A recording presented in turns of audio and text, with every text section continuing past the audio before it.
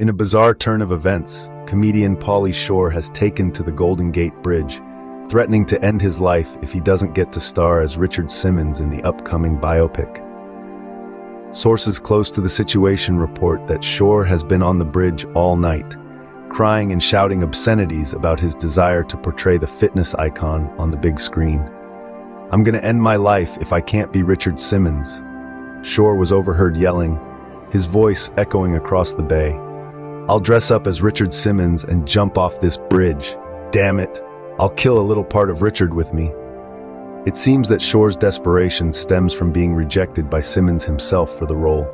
Despite his pleas and numerous audition tapes, Simmons has remained silent on the matter, leading Shore to take drastic action. In a statement released by his publicist, Simmons expressed his sympathy for Shore's plight, but made it clear that he has no control over casting decisions.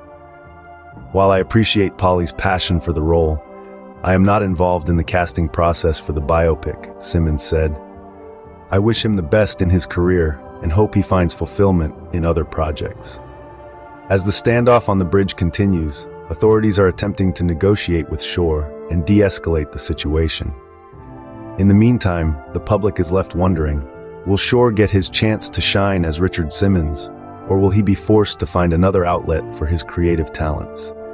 Stay tuned for updates as this absurd drama unfolds.